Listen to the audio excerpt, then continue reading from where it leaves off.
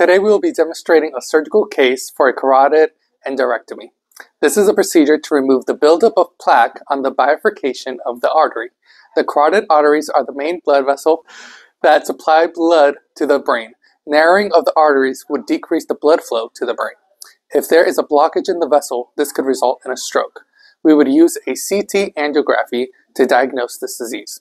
Here we will demonstrate in this video how to set up our back table, Mayo stand, and draping procedures. Here we have the surgical tech and circulator opening the back.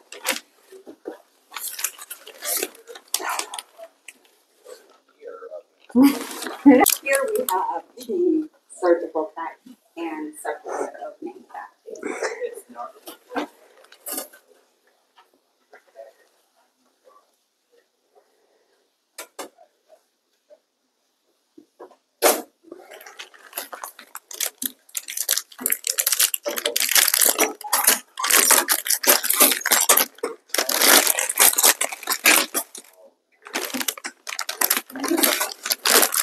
I'm gonna go wet my hands.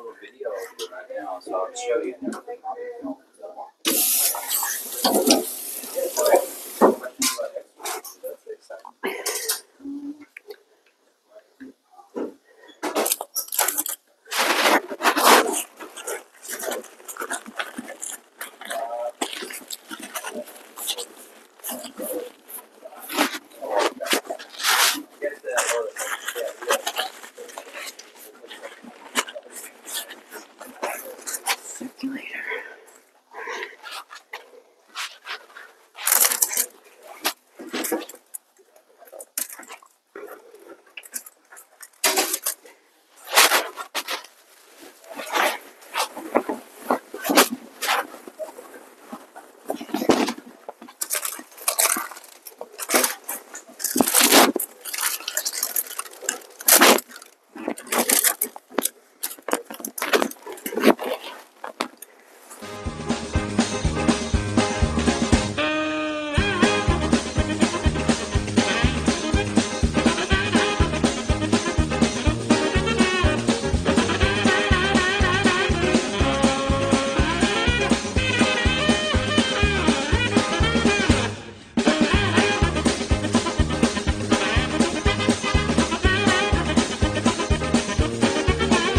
Yes.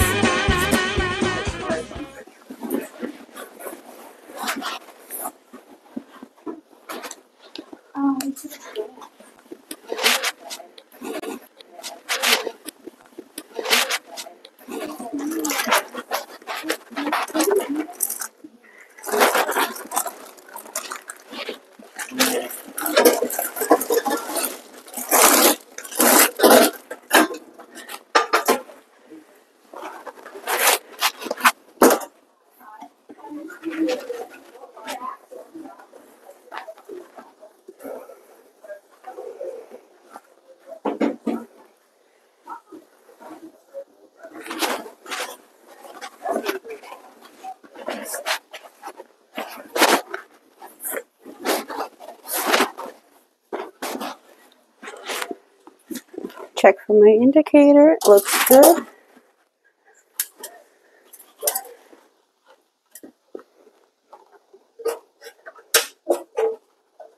No rips, no tears, no condensation, good to go.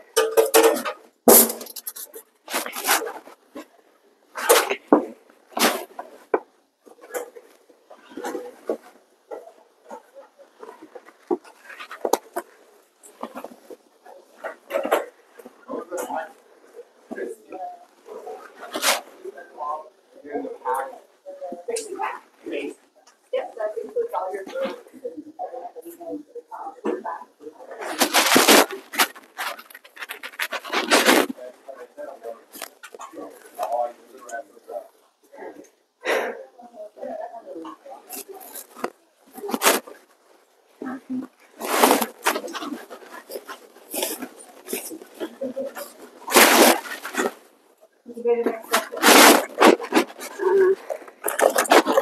Put them in here.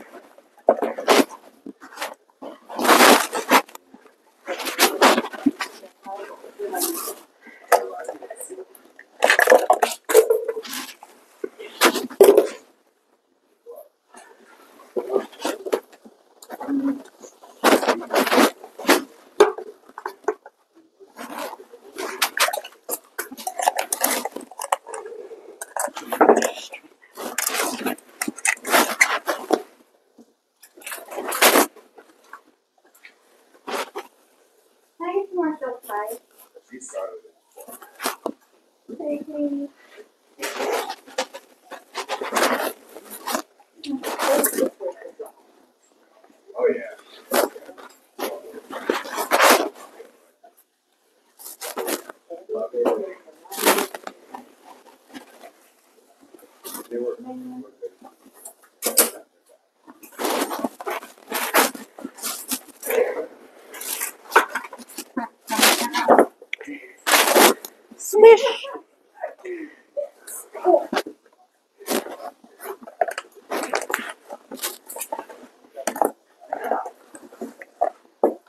I'm gonna need another.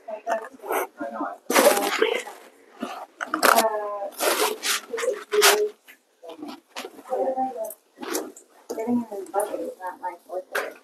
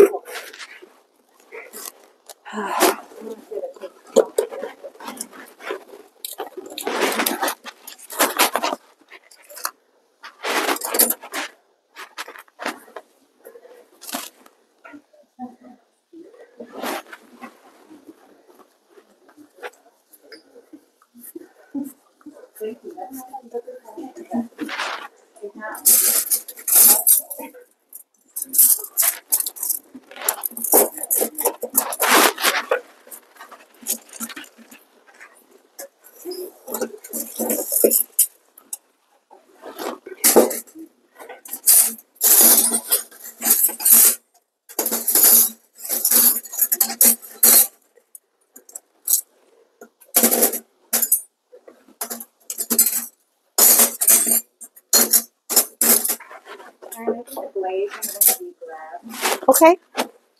You ready?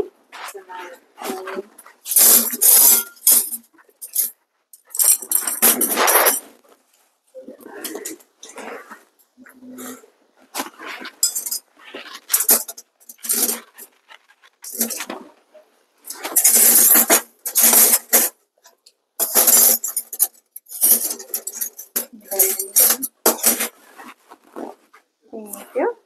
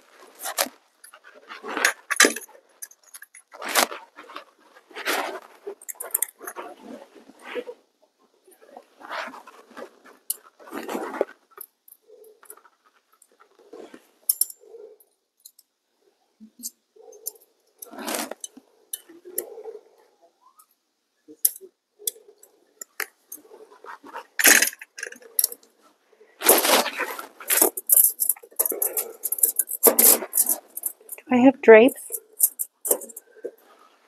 Okay. Do I have drapes? You ready? Yeah.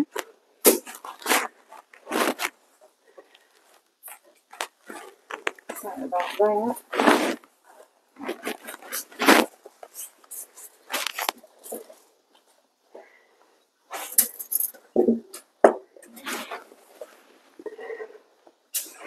I also need a size 7.5 glove.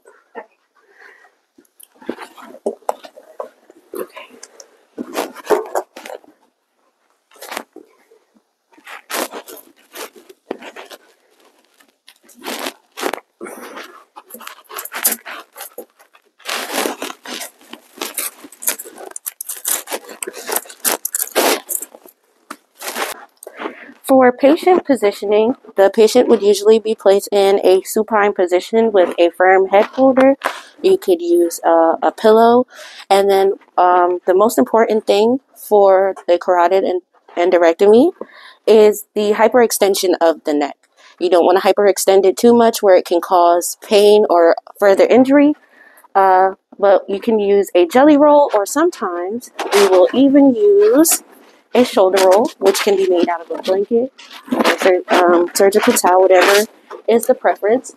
Surgeons do use a lot of various ways to hyperextend the neck, so it's all based on surgical preference. And then, and also you can use surgical tape to tape the patient's head away from the site of incision. And that just also helps aid with hyperextension. And they would usually use a silk tape so it's not so harsh on the patient's skin. So for patient prep, we would use a ChloraPrep. You would start by shaking or breaking this, and then it would let out the solution out at the end, just like so. All right.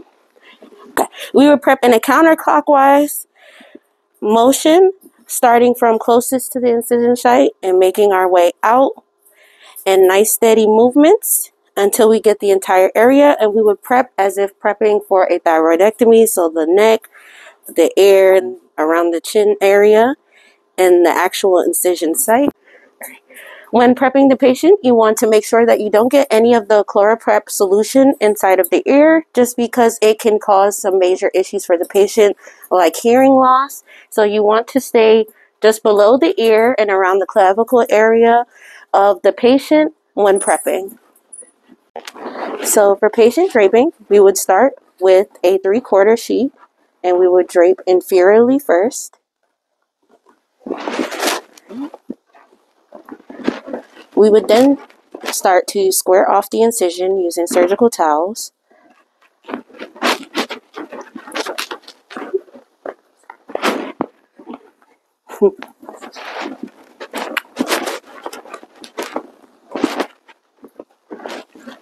Other way.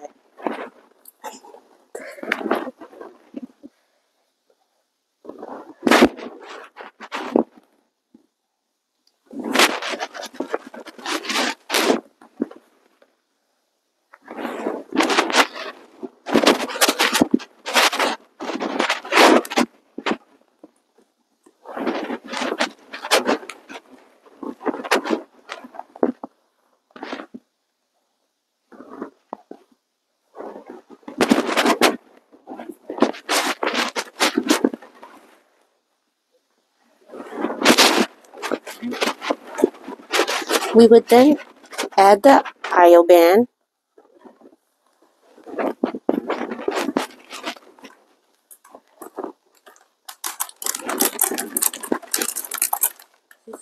It is huge.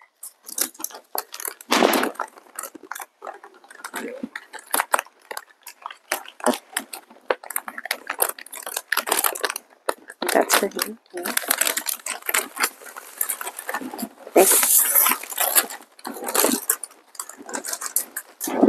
We would then add a thyroidectomy sheet onto our drape on top. Yeah.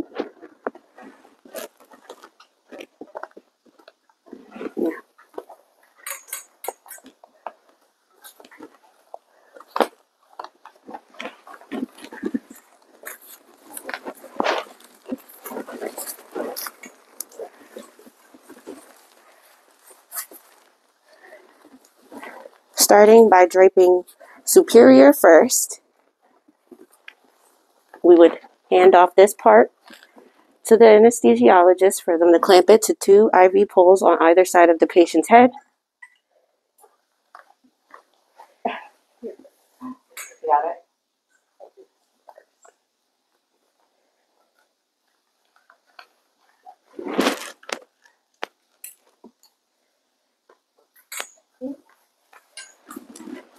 And then we would drape inferiorly towards the bottom of the patient and remove the paper in the middle. You also should always ask your surgeon before placing your drape if they would like stickies on or off. The most important instruments for the Mayo stand for carotid endarterectomy. We have a right angle with a passer. It is used to continue the blood flow, control the blood flow, and keep a clear view for the surgeon. The passer is used to keep a steady moving flow for blood and to make sure that the suture and tissue isn't damaged. We have the Wheatlander. It is to hold the incision and have a clear open view, allows the space to directly have a clear directly removal of the plate during the surgery.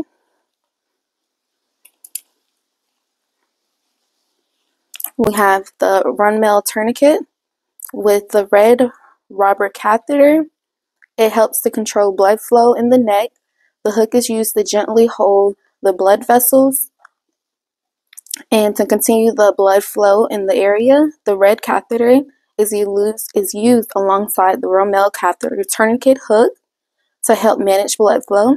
And the catheters are really flexible and they can be used to hold the vessels and keep it going to help with drainage.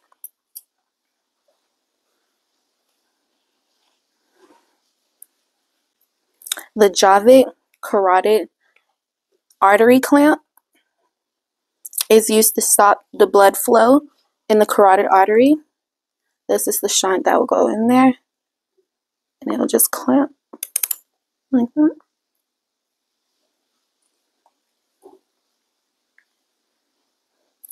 We also have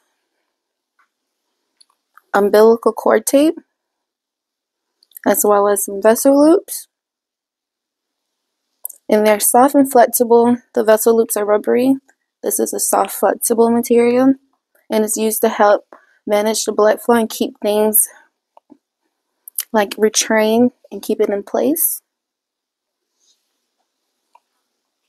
Following, we have the pot scissors. These are special scissors. You see it's angled. The pot scissors are used during the procedures to cut through the neck and cut through blood vessels. It's angled. They also have it in an angle that goes up. So if you need to get an angle that way.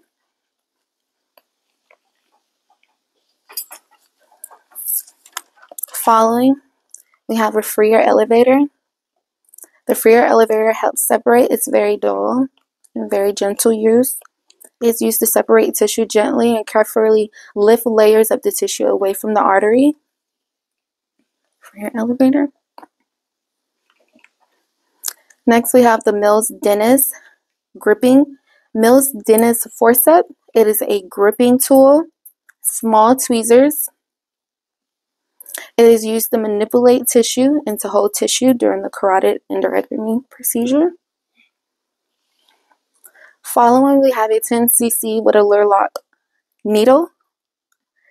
It would be with heparin. We'll have heparin installed.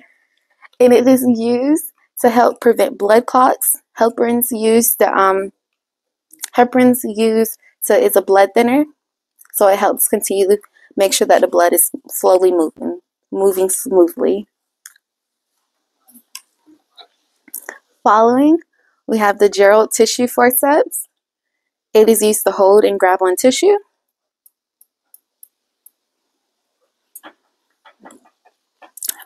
Next, we have a hemo clip applier with blocks.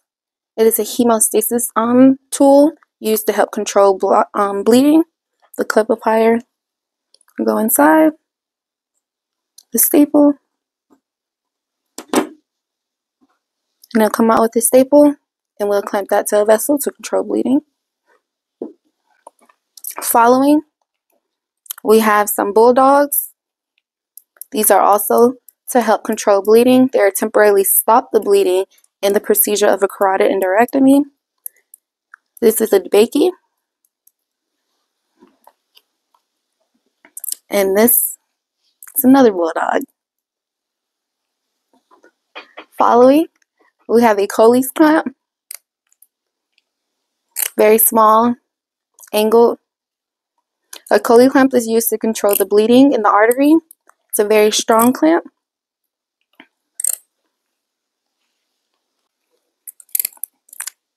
Statinsky vena cava clamp.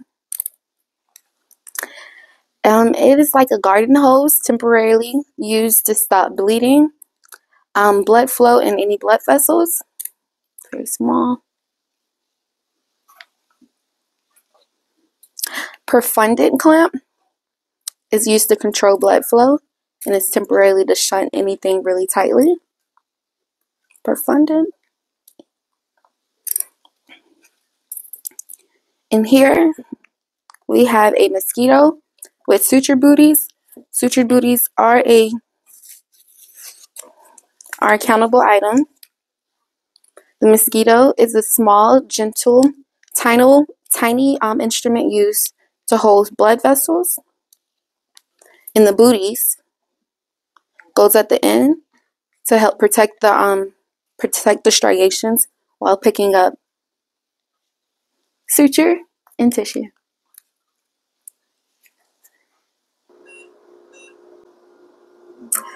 Oh, I guess I'll put down my Sudoku.